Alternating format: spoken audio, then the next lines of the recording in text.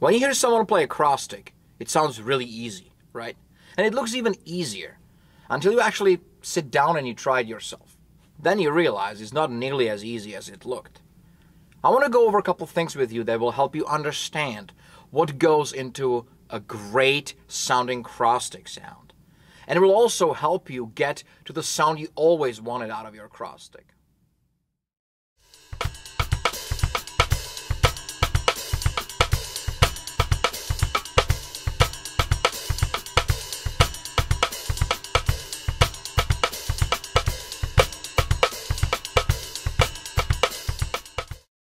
In order to get a great cross stick sound, it's very important to understand the principle of how the sound is actually being generated.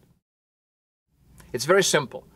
Lift up your stick, making sure that the tip of your stick touches the snare drum head. It's very important for the sound. Then you simply drop the stick, hitting the rim of your snare drum. Now what happens is the drumstick vibrates, sends the vibration all the way through it into the tip, and then into the whole drum head of your snare drum.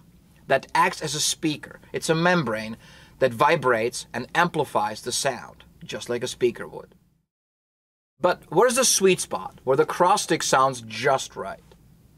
Well, every drum is slightly different, and it also depends on the kind of a drum head you're using, whether you're using a die-cast hoop or triple flange hoop.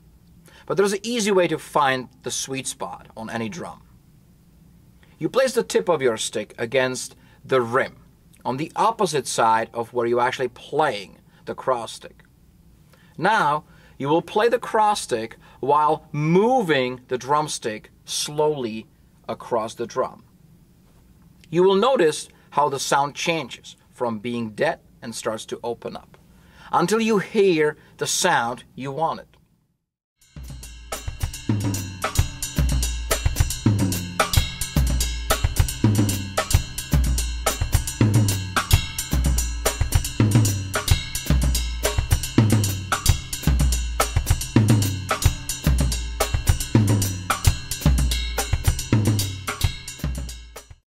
Keep in mind that there is a slight difference in sound when you play over the lug of your snare drum, over the tension rod of your snare drum, or between the tension rods.